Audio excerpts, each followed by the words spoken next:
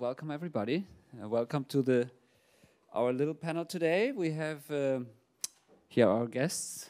We're going to talk about how to approach a promotion agency today. We have Jack and Tom here. So they will basically... James. Jack, James, whatever you like. James, yeah, well... John. Sorry. I'm happy with that. Mary Poppins. Okay. Right. We'll go with James. All right. Okay. So yeah, James and Tom, sorry. So yeah, they will have a talk today. They will explain to you a little bit about the approaching promotions agency, and they will have different sections, and then you can ask questions after each sections instead of asking everything at the end. So like this, we keep it a little bit more cohesive and talk about the subject, finish it, and then move on to the next one. And we won't move on until you've asked a question. So exactly. There'll be really some awkward silences if you don't ask any questions. So you better ask. Yeah. So let's get started. Yeah. So thank you, John.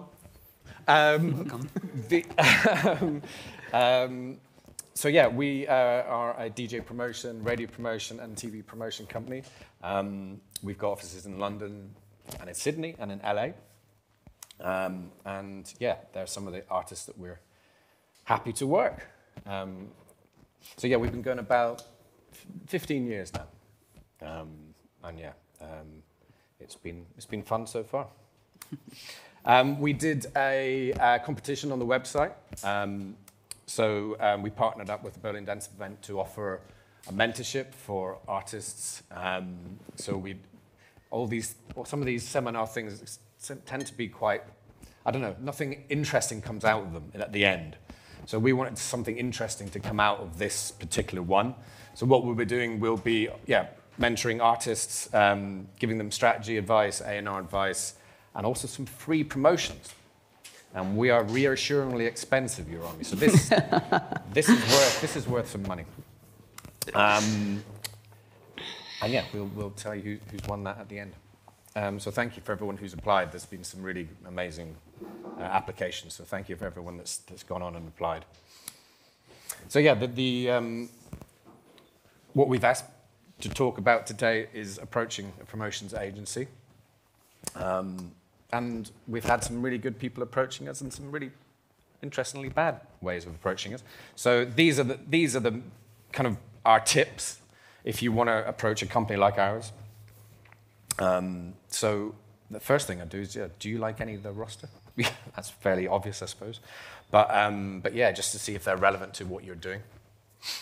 I always look at people's socials just to see their vibe, how they're talking, if they're professional and all that always comes across on their socials. Yeah, and then I'd always look at like what successes they've had. Are they us for a start? But if they're not, make sure they're really, really good. As James said, look at the acts they work with. Are the acts that you associate yourselves to as well? Yeah, you want to make sure that if you're going to go with a promotions company, they're going to do a good job for you. And I've noticed a lot of promotions companies have their roster, but it's a roster they did 10 years ago. So again, the socials will tell you whether or not they're actually still working for those kind of acts. And then once you've done that, you can either phone them up and ask them who the best person to email is, or if it's just a contact email, then yeah, send a concise email with music and kind of links to your artist profile. That's kind of all you really need, I think. Yeah, and then, when you do get in contact with them, outline your objectives, like what do you want from the campaign? Like what DJs do you see supporting your music? Where do you fit? It's like really important that the promotions company knows what you want to achieve, because if you both know what you want to achieve, you can go for it. Then they can put together a really good proposal, they can put together a plan, and they can make sure they hit it properly for you when they're taking you on. Yeah. And if they become interested, obviously you ask for costs. I'm always interested in campaign length as well, and how many reports they do and when. That's always interesting to ask, because that varies across all different promotions companies. There are short, succinct tips on approaching a promotions agency. Yeah. Any questions so far? I told you there's going to be awkward silences. There has to be a question. Yes. Do we have the mic here, or should I give mine? Just a second, it's coming. More awkward silences. Think about another question. Yeah. You have time. But you can see why we didn't have the whole hour about approaching a promotions company, because that's it. But we'll be talking about other things now as well. So how a campaign will go, what you'd expect a campaign to be like, and what you as an artist will need to do as well. Not just what the agency needs to do, but what you need to do as the artist as well, or the manager or the label. Hello. Hey. My name is Cameron. No. A little bit close to the speaker. Yeah. Maybe. Obviously, when you get quite a few of similar emails and people wanting to work with you, and a lot of the time people have like that block method of, what people suggest you add in that is like the standard way of proposing. Yeah. What do you guys look for that stands out, that makes someone stand out? Well, I think the main thing is, I think it's one of the marketing rules of engagement. You have to personalize your email. So that's another reason to look at their socials. So, if you know that they've done an artist you admire and they've done something recently, then you say that. You said, I've noticed that you wrote this record recently. That's interesting. I saw that this DJ played it, or I heard it out in this radio station, or, you've done really good work there. This is, so it's relevant to them. So it's like being nice to them. You sort of say, hey, you're great. And it's great when you when you get an email like that. You're like, okay, these persons have done their research. They know that what we do, and they're interested. It's not just another one of those emails. Okay. So yeah, always personalize the email, I think. I'd say as well, just outside of a promotions agency, that's really important if you're speaking to labels. Like, there's no point sending a label 30 tunes. Like, look at the tunes you're sending them, the music you're sending them. Is that what they play? Sometimes people will reach out to 10, 15 labels and they send them all the exact same music. Those labels don't all release the same music. So make sure they might get 100 demos in a week. Make sure that the music you send them is what they listen to. And say, I like that release you just had on your label, or I saw you play this out, it sounds like that. Like, make sure you personalize when you're speaking to them. You'll get much better engagement and feedback from them.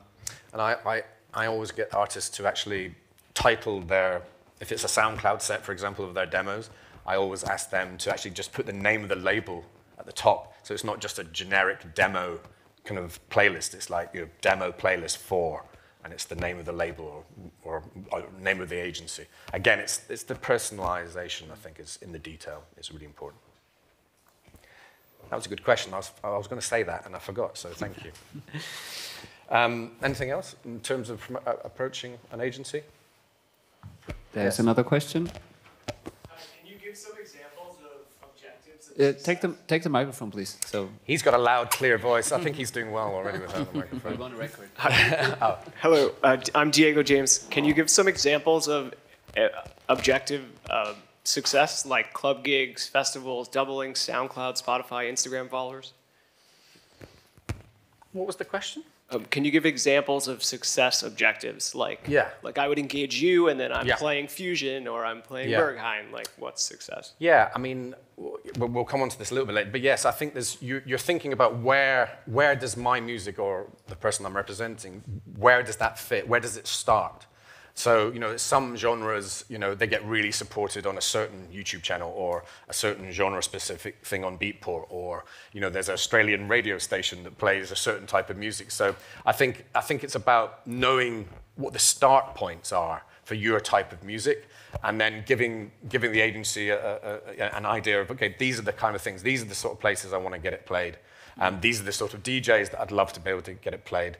I noticed that this radio station in Germany or France plays my type of music. Are you in touch with them? So, yeah, it's about thinking about where the start points are for your type of music, I think. Thank you. Good, if that's that, we can go on to, we wanted to talk about a whole campaign cycle, and just, again, what we would expect to happen, and what you need to do as an artist or a label or a manager. Yeah, I mean, I think before you set up a release and before you do anything, you need to figure out, like, what's your story, who are you as an artist, like, what artists you would identify with, what's your identity. There's so much music getting released, there's so many artists out there. What makes you stand out? And that's got to be across everything. So just figure out where you fit. As we'll go on to it, it's like, what sort of labels do you associate yourselves with? What sort of artists? And we'll say this multiple times, but dance music is all about networks, and it's what sort of networks do you fit in? Yeah, what makes you unique as an artist as well? You know, there's so many dance producers. You know, what makes you unique? Have you got a story? You know, are you coming from a certain social background? Anything. You know, what makes you unique as a person and as an artist? I think it's great if you know even like, for example, using a Bicep who we work with. You know, they had their blog before. They were supporting other artists.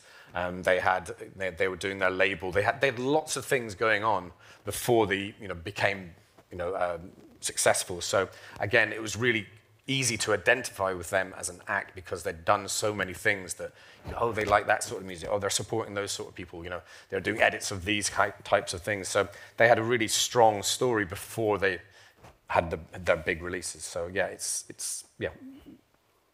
What's your story?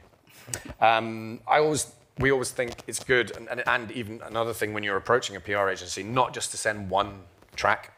You know, I think it's really important to prepare for a release cycle of maybe 2, 3, 4 EPs before you start with your first one. I think that's really important. Yeah, I mean, it's obviously if you're self-releasing, that's a lot more simple. Obviously, if you're waiting for labels, it can be a bit more complicated, but you need to have music ready to go. I mean, for instance, if you start getting played a lot on Radio 1 or your tracks getting played out in clubs loads, you build a lot of hype there. You don't want to then wait another 6-9 months for another record to come out. As we said before, there's lots of music getting released, there's lots of new artists, so you want to be able to ride that hype and put a new record out. So yeah, have music made, have it ready to go, be in the studio a lot. Yeah, there's an artist we work with from the Netherlands, and his objective was to get played on Friday night on Radio 1. His objective was to get remixes from maybe some bigger labels and some major labels. And yeah, Friday night Radio 1 would really help with that. So we helped him, out of all the demos he sent us, we picked one and helped him do that. And we were successful. We got his track played a lot on Radio 1, but then he didn't have anything to follow up with, so that was 6 months ago. Yeah. So we met with him today, and said we need the other record so if you don't have to wait, if you've already got 20, 30 tunes ready, yeah, it really helps just to keep the pressure on. Sorry, may I just ask a question? Mm-hmm. So what would be the time frame there for the follow-up? Between EPs? But yeah. Yeah. It can be anything, but 12 weeks even between EPs is kind of sometimes fine. Maybe longer, it'd be maybe 2.5 months between each EP. Usually a campaign cycle is about maybe 12 weeks. And then we also advise a lot of people to do kind of EP releases because it gives you 2 chances at editorial at the Spotify and Apple and all those sort of places. So we would maybe release a lead track first and then release maybe 2 or 3 other tracks as an EP. And bring that first track into the EP, and then your distributor has 2 shots at editorial rather than just 1. So yeah, so it maybe be lead track EP, lead track EP, lead track EP over the course of maybe a year. Perfect. Obviously, we get sent a lot of music, and it's getting played out in clubs, so it's an obvious thing to say, but the sound quality, the mix down, is really important. So if there's some brilliant producers who've got amazing ideas, but they rely on other people to do the mix down, and that's a good combination. So yeah, make sure that your mix down is comparable to your contemporaries before we send it out. Yeah, and just on that, obviously, look at the different variations of the track you've got. Have you got an extended? Have you got a dub mix? Have you got a radio edit? Obviously, if it's an 11-minute track, you're not going to have a 2-minute radio edit. But have a think. There's an artist we work called Sam Gerling. He gets played a lot on Friday Night Radio 1. Last week, he got played Wednesday night. But they emailed me in the morning saying, have you got an instrumental? We want to play it tonight, but we need an instrumental to play. He didn't have one. Luckily, his mastering engineer was able to turn it around in a few hours. But if not, they would have had to either play an unmastered track or not played it. And just have the versions ready. There's many times I get sent music. I know maybe a great dance track with a vocal in, and I'm always like, have you got an instrumental dub? Just not every DJ plays vocal tracks, or sometimes it's useful to have that extra edit. Definitely. Again, as we touched on earlier with the question from the audience there, what platforms would your music get attention? Have that in your mind before you go in. Have that in mind that you're communicating that to the agency. And of course, you can do some of that yourself as well, of course, I also it's kind of a pain, but Spotify is the only visual kind of indicator on how popular an artist is sometimes. There are others, but yeah, it's the most visual. So and people are always moaning about Spotify and moaning about the editorial, but there's things that you can do as an artist that you can do before you release. So obviously make it look good, have all the information there, have your social links on there, but there's so many things you can do on platforms like Spotify and Apple that will stand you in good stead before you release. So the obvious one is to do one of your a playlist, right? So whether it be a themed playlist or just a playlist of the tracks that you're playing out as a DJ, anything like that, and you regularly update it, and you get your socials and you point to the playlist. And the idea behind that is that the more people that follow that playlist and follow your artist profile, when you do release a track, then they'll be more likely to listen to it on week one. And if you get lots of people to listen to it on week one, the data will be good, and therefore Spotify more likely to put it into editorial playlists. So it's really important that first couple of weeks of data on platforms like Spotify, Apple, Amazon. Yeah, and they do some, and Spotify, you can do your own podcast on Spotify really easily, playing the music from Spotify. There's lots of things you can do on these platforms. So again, instead of worrying or moaning about Spotify, do something. Again, we talked about objectives a lot. Yeah, we were going to say, obviously, we spoke about objectives a bit earlier, like what DJs do you want to get your music played out, or what labels do you want to reach. I think it's really also to look at like touring. So do you want to play in a certain location? Is there a certain club you want to play at?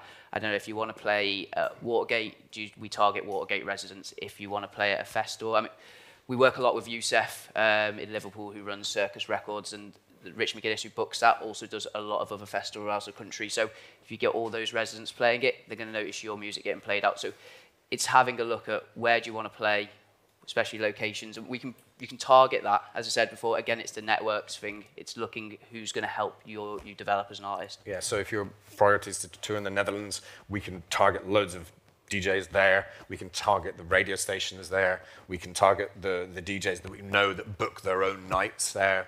So yeah, and those are the people that we'll maybe do personal emails to and personal reach outs to. So yeah, knowing what your objectives are really helps an agency to know what they can do to help. If you're self-releasing, the distributor is important. Most of them don't do anything, but some of them do. So yeah, I would instead of just choosing one, do a little bit of research, ask around. Are any distributors actually making a difference to people who self-release or to smaller releases? So yeah, it is important if you're self-releasing, because they can actually make a difference, or not. And there's obviously a lot of people in this room, and from the applications we received, there's Beatport's always going to be a major part of like a established artist and emerging artists. So if you are an emerging artist, if you've got sales as a label, as an artist under £3,000, €3,000, you can apply for the Beatport Hype Chart. It's a great way to get noticed. So make sure you're always doing that. If not, if you're larger than that, you can apply to have features. You should also always be looking at doing a Beatport chart around release. Again, you can use that to drive people back to Beatport to buy your record. It's all about those extra additional little content ideas. Yeah. Yeah, and of course, outside of DJ, outside of radio, there are other channels, people that can support you, YouTube channels. Yeah. SoundCloud. Yeah. I mean, it's really important to look at Instagram channels as well, be it like, I don't know, Tech It Deep or Mr. After Party. They're all additional areas where your music can live and where your fans can be. So make sure you're focusing on them. It's weird, the last year, SoundCloud has become so much more important. Yeah. And a place where labels are looking to sign records. So yeah, it's interesting that platform actually has become quite influential now. Many, especially both indies and majors, are looking at tracks which are going top of SoundCloud charts and signing them. So yeah, it's useful to have your music on there, even if it's records which, for instance, you're not too sure what you're doing. If you're not going to release it, like you can always put it on SoundCloud and see what happens. Yeah, edits of things. Yeah. They're quite popular on Yeah, there. just make sure you have a profile there. It's important. Yeah, social media is obviously important.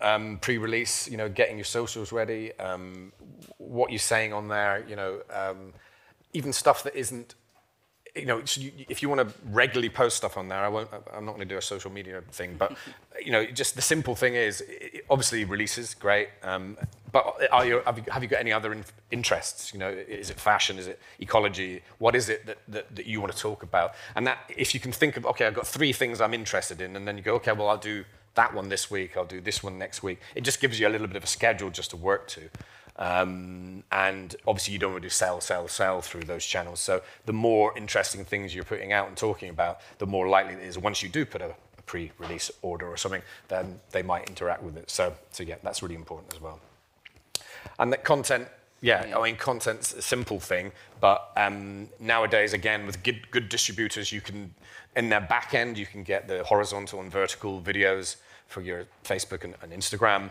And yeah, they'll generate nice looking assets for your socials. And then you can always make a visualizer as well. Yeah, little visualizers. Once a record out, you can use that across Instagram. You can use it on YouTube as well. Anything which ties back to the release, sort of the artwork, and also your brand as well. And again, and the next thing is, if you're working with a little indie or if you're doing it yourself, it's really important that you register the release with your local collection society. So that's GVL in Germany, for example, or the PPL in the UK. The reason being is, there's money there for the label, but also it means that there's blanket licenses. So that means that, for example, if a TV show in the UK wants to use something on a soap opera or anything, they can use it. So if it's registered on the PPL, they can use it. So, and that's great because there's income there. You don't get income up front, but you do get performance income as the writer of that record, and the record label also gets a performance income. So really important that that your releases are registered with your collection society. Again, for the writer, make sure that you're registering with your local collection society, GEMA or PRS, or if you've got a publisher looking after you, then they'll do that for you. And then coming on to maybe a little bit more important things, or the things that we do all the time. Service. Dance music is amazing. You can actually, if you've got a track that maybe, I think lots of DJs are going to play this record, then you can get a record living in clubs for a long time, months before you release it.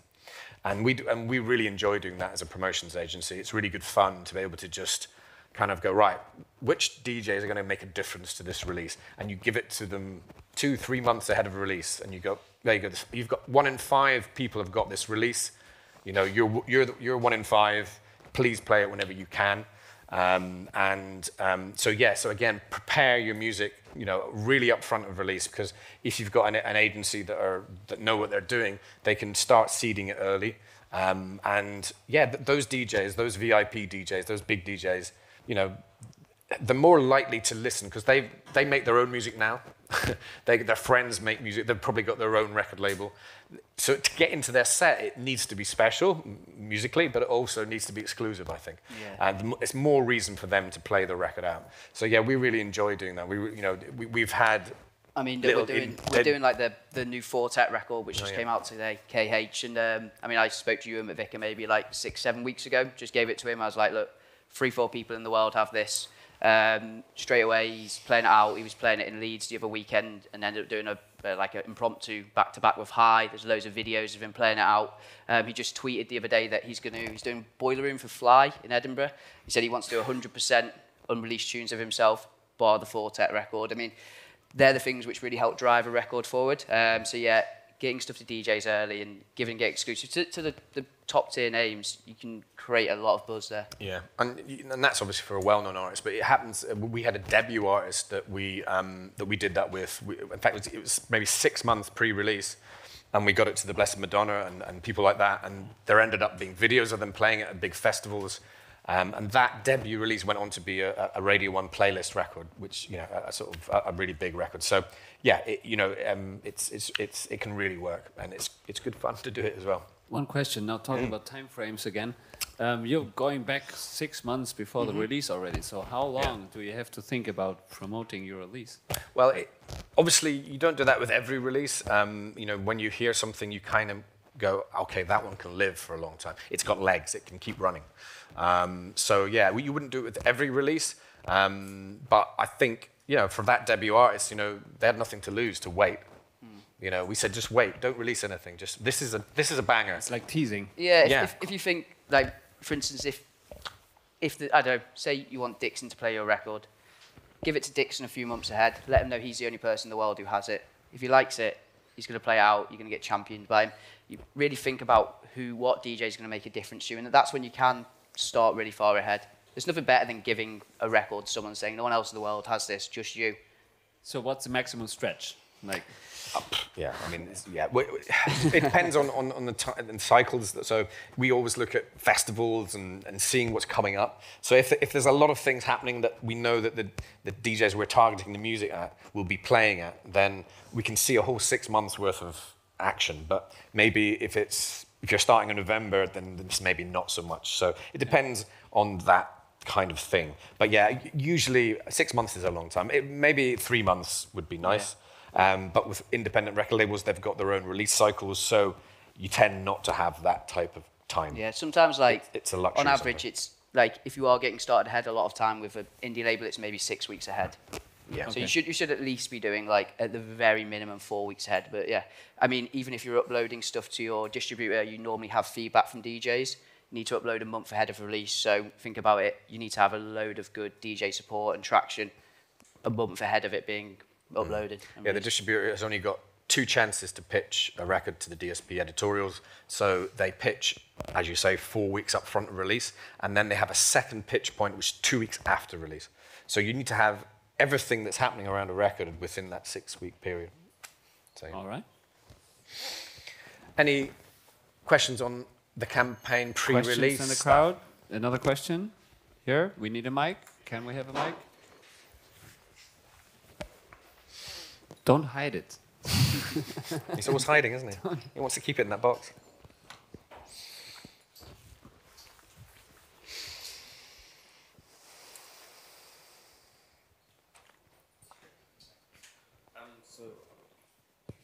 Like you were saying, to getting your tracks to big guys like Dixon or Solomon to play out, knowing that they're the only one in the world to have.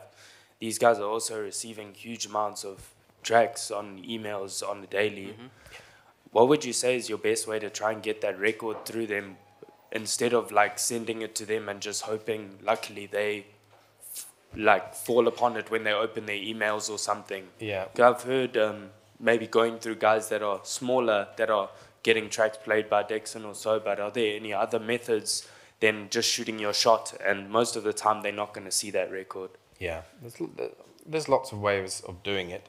You know, people that maybe can't afford a promotions company will go out there and hustle themselves, you know, and get out there and talk to people, and so that always helps. You know, people that are, you know, become, you know, kind of get to be known by these DJs. But for a promotions agency, we have to be trusted by the DJs. So for us, it means that we can't take on music that isn't good enough for those people. If we send 2 bad records to Dixon, he's not going to listen to the 3rd one. So yeah, it's about quality control for an agency, but there are other ways to do it if you're on your own. Yeah, you are right in terms of if you're doing it yourself. For instance, if you send it to maybe not Dixon, but to a load of other Innovisions artists, they're playing out, they're going to be around him playing the record out, he's going to hear them play it. So again, I mean, it's important, if you're not going for them, go for the people, their network around them, the people on their label. I mean, the new people are releasing on their label. Like, tie yourself into that. Any other questions on the pre-release stuff? Fine. So this is during release. As we were saying, these bigger DJs get filmed, and it can make a massive difference to get a video of them playing it out. It's something we concentrated along in lockdown. We had to do this a lot. It's difficult to get their tour manager or whatever to do a video. Sometimes we can do it. But we also target the ones we know are being filmed by like Mixmag or somebody like that, or the Boiler Rooms. So yeah, we target those ones a lot, and we sort of look at the next 6 months and see where these DJs are playing and if any of them are going to be filmed. Because if you can get a video like that, and then you put the buy link underneath the video and you put it up on your socials, and even if you just put €5, 10 euros, 15 euros, and target it, it can really make a big difference. We've done that and got a record that was nowhere into the top of the Beatport genre charts. So it really works. Again, we send reports weekly, so we always recommend that the artist on the other end of the reports looks at them and then sees, oh, that person likes my record, that person likes my record. Why not reach out on socials, or reach out in the real world and say hello? All those things make a difference if you do it in the right way. Obviously, don't be pushy, but that can really work for people. And even just atting them on Twitter, or people quite like it. Yeah. And a lot can come from that, be it like collaborations, remixes. I mean, just make sure you follow up with them. Yeah. And again, as I just said, point to your preferred site. Maybe your objective is a Beatport top of the genre charts. Maybe your objective is to get more of your followers on Spotify. Whatever your objective is, make sure that buy link is pointing to that platform. Make sure that you've got some fun, engaging content. If you don't have videos, just make sure it's a nice bit of nice piece of artwork, whatever it is. It's really important that you do your job on the other end as the artist while we're doing our stuff. Again, as we talked about, all these DJs have got their own labels, they've got their own things going on. So if you do see that they're playing out the record, ask them for a release, ask them to do a remix. All those things can really make a big difference, and that's the power of DJ promotion. It can get you into all these networks. Yeah, and then obviously react to the feedback. So look what's coming, where's your track getting played, who's it getting played by? I mean, DJ promo is technically a pure form of market research, so you're seeing where your record works, where your music sits.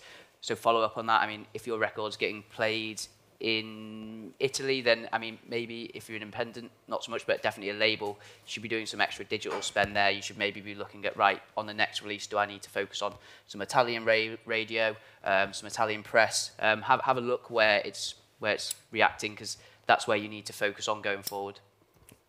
One question: how do you track actually the reaction of people and where it's played? How do you keep track of that? Yeah, of course. That's a good question.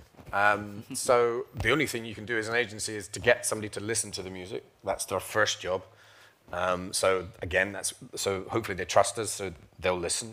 And then once they've listened, it's out of your hands, right? So we can see in our back end if they've downloaded it. So that's a good indicator that they're going to think about using it.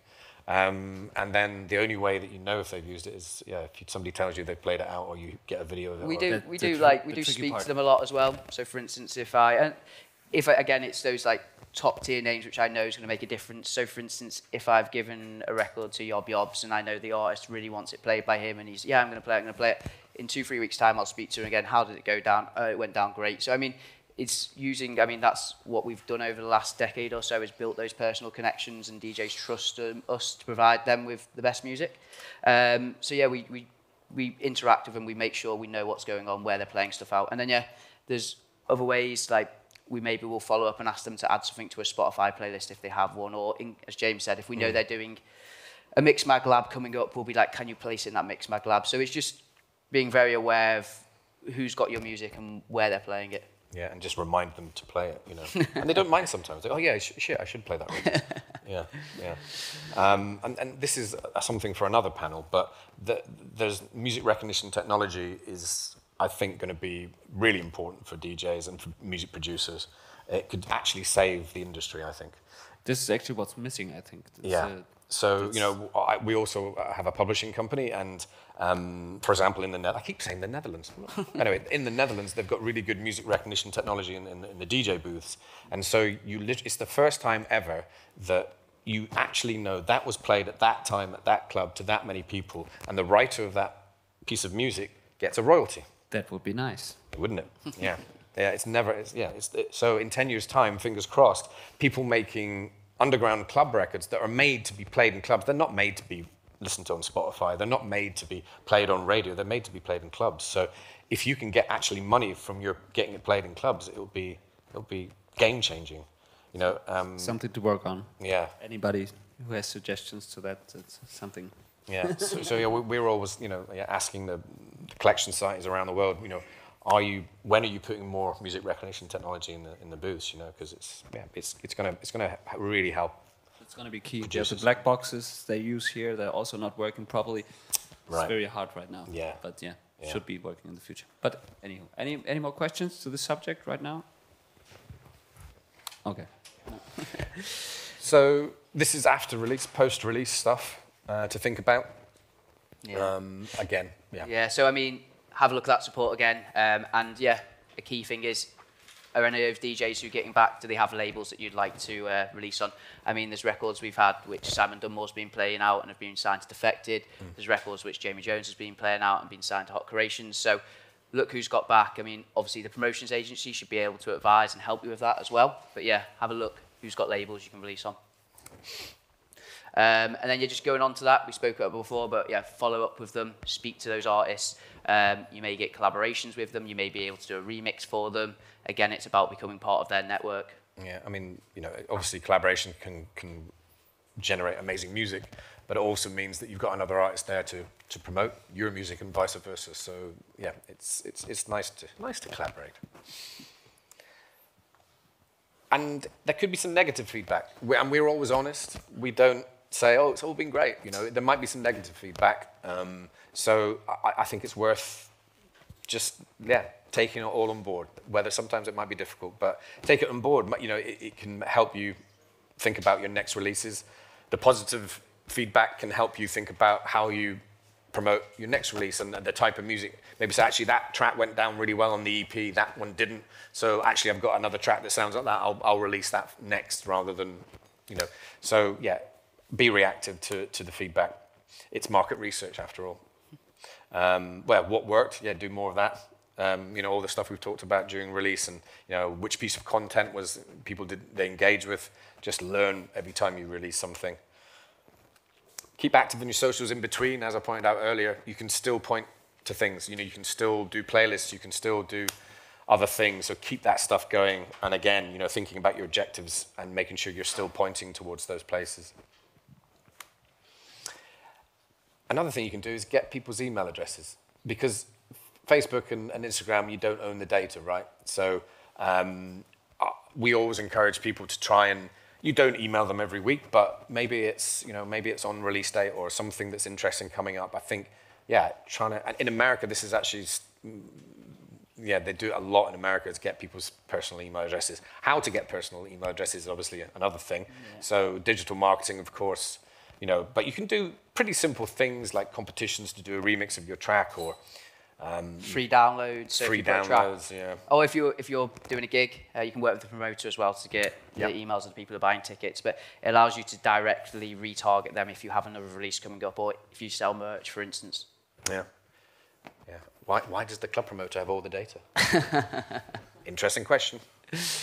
Yeah, as I said, keep things going. Don't leave big gaps. And then, yeah, if things are going well, then, yeah, get a little industry email address, you know, whatever, you know, be your own PR, you know, again, you know, are there any industry people like agents? If you haven't got an agent, then if the campaign's going well, then tell them in a nice, constructive, you can relay concise way. All the feedback, all the support you've had. You can, I mean, if you're speaking maybe outside of a promotion company, like outside of a campaign, maybe you can speak to a local publication or an online website, or as James said, if you're looking for an agent, let the agent know who's been playing your music. Again, look at agents who are associated to those sort of artists, but yeah. This panel is supposed to be called Approaching a PR Agency, and we don't do PR. So that's why we changed it. But are there any magazines that you still look to for music recommendations? Do you read magazines? No. See, well, that's why it's not used called to. approaching a... That's why it wasn't called approaching a PR agency. There you go. That's the reason. Wait. Shusha, scheisse. Any questions? Any questions? That's it. Any questions? No. Yes. Thank God.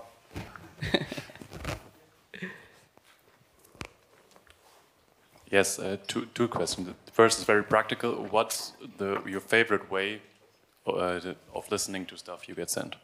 You prefer Dropbox, SoundCloud? What is it? What's your favorite? I really like SoundCloud, but it's, Just a mashup.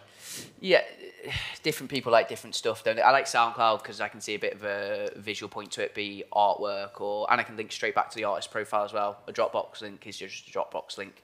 But yeah, whatever it is, like sometimes, like, don't send like 5 SoundCloud links. Send one, as we already said, with the concise tracks which you think are going to work for them. But yeah, different people like different stuff. We, industry side, use something called Disco, which some people use.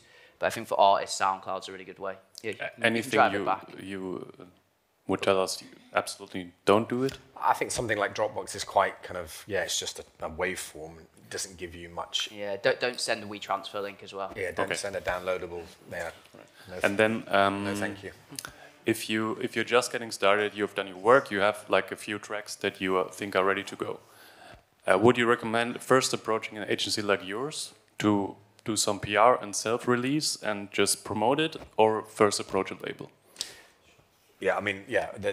If you can get a label you want to release, obviously you'd want to do that because again, you know, those networks that a good label can provide are going to be sustain your career. So, what we generally do. So, a lot of our producers, that for example in our publishing company, they tend to have maybe a couple of releases on labels during the year. So, you know, and that label's got their own release schedule. So they go, well, I can only release that in November. And then the other one says, I can only release that in February. So they've got like an 8-month gap. So that's when we say, well, why don't you do a self-release, you know, and do one in the middle of those. But of course, yeah, I mean, obviously you'll be sending out the demos. If you don't get any feedback, which might not be anything to do with the quality of the music, then yeah, self-release. Yeah, that self-releasing can be your own label as well, so you can start building your brand around that. If you're going to self-release, you may as well have a label which you own to back it. Yeah. Was that 2 questions? Or was that one? That was 2 questions. Yeah, That was 2 there's questions. an- Hey. Yeah, like this. I have a question, and that's more for smaller artists, or when you're, say, doing the PR yourself and think about involving, whether it's a freelancer or a smaller agency or something. We did that now for a release with someone who said, "Oh yeah, I did that professionally, and I'm gonna do it again." So we gave him like 1 or 2 months, 3 months before the release, and it turned out the guy was not full of shit, but yeah, it was not good. Some shit. Yeah, like just nothing, you know. So Okay. now we're 1 month ahead of the release, and he's like been promising a lot, and now we literally know, okay, it's like 10 contacts and they're terrible, so there's pretty much 2 months wasted. So did he target people that you agreed with? Oh yeah, he did, but Yeah. they're just. But they haven't listened? They're just really small and nothing comes out of it. So there's like Oh, I see. no name outlets. Ah. Like my network, and I don't even have a big one. Yeah. Like my contacts from previously, like a bigger. So my question, to come to the point, is if you realize, or like what would you see as a good strategy or approach to prevent this from going too fast? Now I know for the future, but like, what would be a good timing or a good way to kind of To know if it prevent isn't, it? Yeah, to know if like, it isn't working. yeah, because now it's a bit too late to get someone Yeah. proper involved. But like. Well, how- again, I think what I Yeah. touched on earlier is we can see if somebody's listened or downloaded. So if an agency is saying to you, the people that you targeted, the people you agreed were your top tier targets, if Solomon has listened to the record, the agency have done their job, right?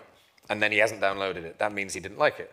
So as long as the agency is saying, look, I know that 8 out of 10 of the people that we targeted has listened to it, but they haven't downloaded, they've done their job. Yeah. If they haven't played it, it's difficult to make someone play a record, you know. But if they've listened to it and they've decided not to play it, then I'd say the agency have done their job. Yeah, but the agency can and then should look at other areas to build that record in. So, for instance, Yeah. I said if it's not working with Solomon, what other artists could it work with? They should advise, like, we should then go after these artists. Like, Yeah, we do that a lot. We keep like we come up against that. You know, not every record goes perfectly. So you're like, okay, well they haven't done it right, and so we'll think. 2 weeks later, we'll think, right, who else? Let's try another few DJs out, 20 DJs out, and keep trying. So yeah, if it's just we've done this and it's not worked, then yeah. Usually you should have a plan B, C, D. yeah. Is that the same also when it comes to reviews, features, premieres, when you reach out to press outlets? Would you say it's more or less the same? Yeah, again, if an agency has got a reaction from that outlet, then they've done their job. If they haven't, then they may not have.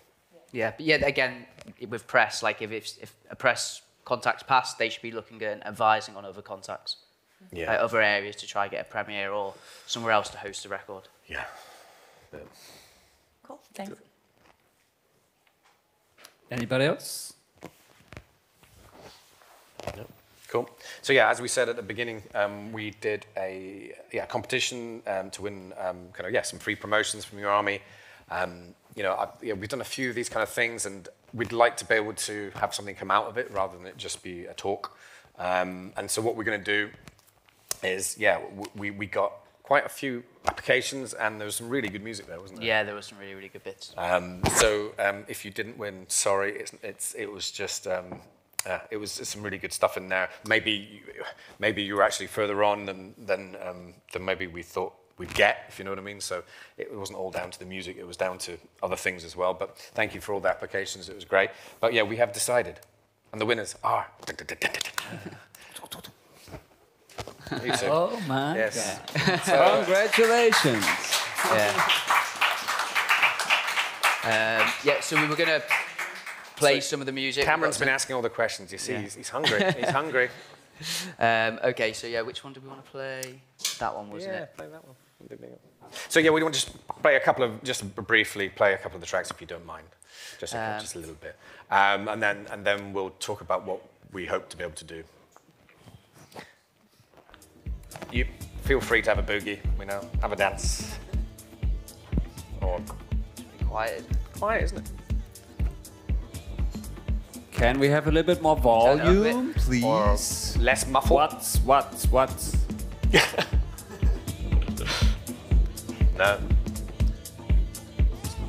Is that the Can I pause EQ? it? Yeah, that's not what it sounds like. That's not what it sounds like. That's not what it sounds. He's a terrible producer. Sorry, that doesn't. Oh well, that didn't work. But it's good. He's good. Yeah. So yeah, we're just excited that he just seemed to have quite a different sort of influences and stuff. So we thought that that could really work, and we hope to be able to advise on releases and labels and collaborations, or anything that you want to do. Really, we'll take your lead. Yeah. We're excited, and the fact that you're working with some vocals and stuff like that is exciting too. So yeah, some good scope to what you can achieve over the next year, I think. So thank you.